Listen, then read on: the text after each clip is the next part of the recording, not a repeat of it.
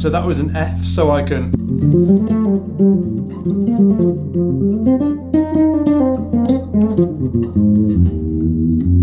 Dudes, how's it going? This is I was going to say it's a beautiful day in Leeds today, but it's bloody miserable. Anyhow, come in my man shed. It's a little bit of a different video for you today. I really want to focus just on this pedal. It's probably the most useful pedal I have other than a tuner, right? And I get asked about it all the time. People are like, how are you doing that thing? And I'm like, oh, it's this pedal. Now, I have actually done a video on this pedal before, but I get asked so many times about it. I just wanted to do another one that was a little bit better quality, and then maybe go into some of the functions on it that I use.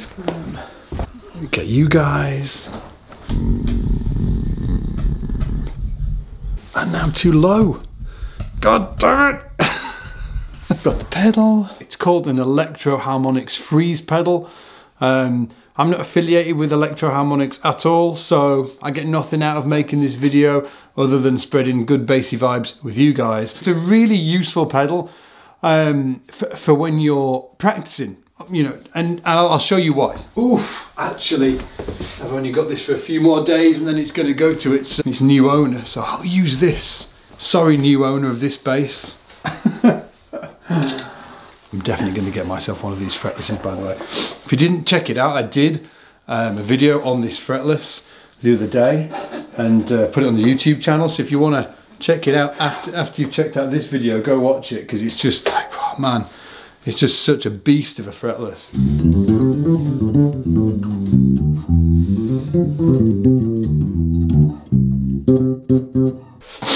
Oh, got such a sniffly nose. Have you guys got like in the UK, cheapers creepers. Landlord. Hey Gary, how's it going, mate? Check it out. That's what it does. That's the pedal. So I'm not playing anything. It gives me the ability to.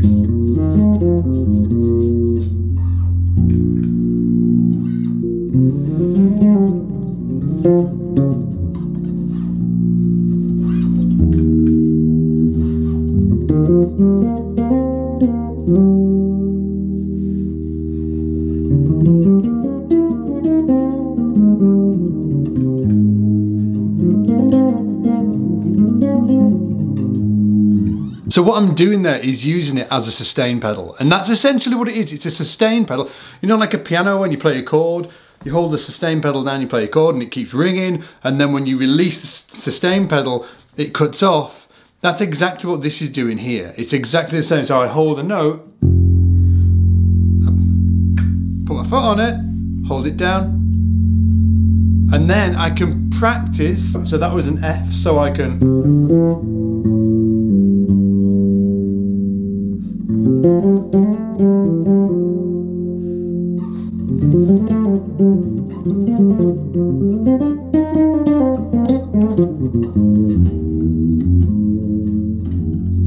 And what it does, it gives context to my notes. And this is why it's really important. This is why it's, for me, in terms of being able to practice in a way that I can get a group of notes, let's call that group of notes a scale, right? I can get a group of notes.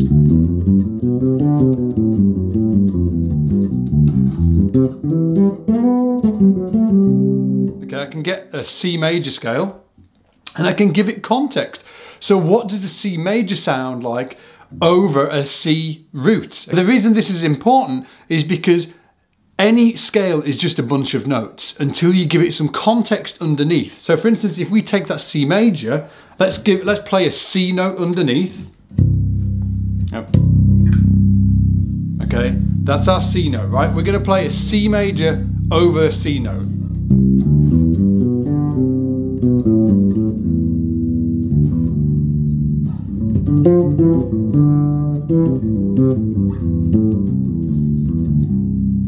Great, okay. Now, if we change the context that that C major is playing on top of, then that scale's going to sound completely different. So let me give you an example of this. I'm going to play an E note, right? So here we go. So this is a low E. Now I'm sustaining that note with the pedal, I'm holding it down, and on top of that E note, I'm now going to play a C major scale. Same bunch of notes that you've just heard, okay?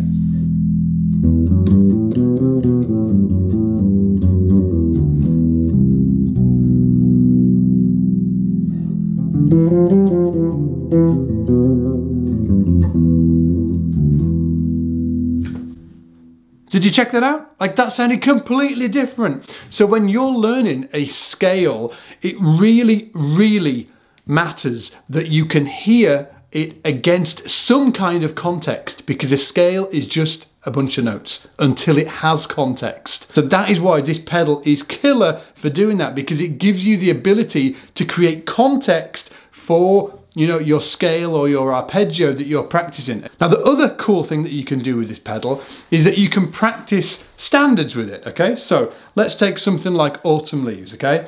The first chord is C minor, so we can hold down a C minor. Gives us our C minor. Now I can play some C minor type of vibes over the top of it, okay? Then it moves to an F dominant.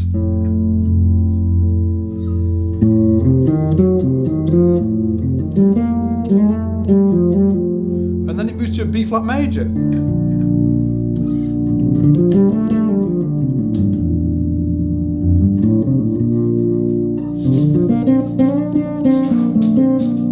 So what I'm doing there is kind of playing rubato, so stretch time through the piece. I'm holding down chords, I'm sustaining them with the pedal, and then I'm playing over them using the information in context.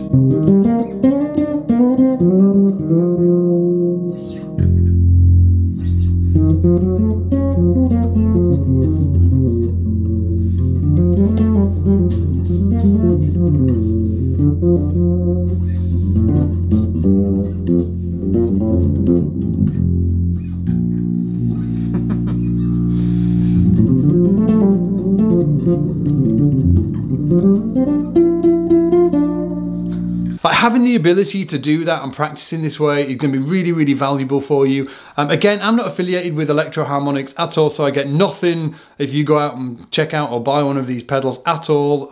All I get is that you can, you know, you use the pedal and you're like, Scott, you were right. That's a killer pedal and it's going to really help my bass playing. So definitely check them out. There may be some other pedals like this on the market that you might want to check out, but as far as I know, this is the only one. If you do know of any pedals like this, let me know in the comments. Because the other guys will be able to see that and they'll be able to, you know, check out what you think. So let me know in the comments if you do know any alternatives to that pedal, or whether you've had any experience with this pedal as well, because as far as I know, it's the only one out there like it.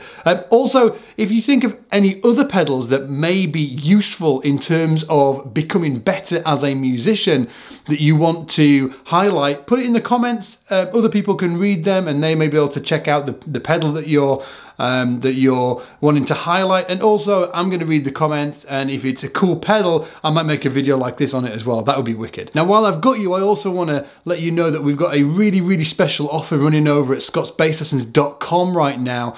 If you grab an annual membership, you also get a 14-day free trial, obviously, so you can check it out. But this offer that's on runs out in a few days' time. So go to scottsbasslessons.com, check it out to grab that offer before we end it. And yeah, and hopefully I will see you on the inside. Wow, your breath is a bit smelly today. Say bye, George. That isn't helping. The breath doesn't, it's not good, dude. It's not good. See you later, guys. Take it easy, and I'll see you in the shed.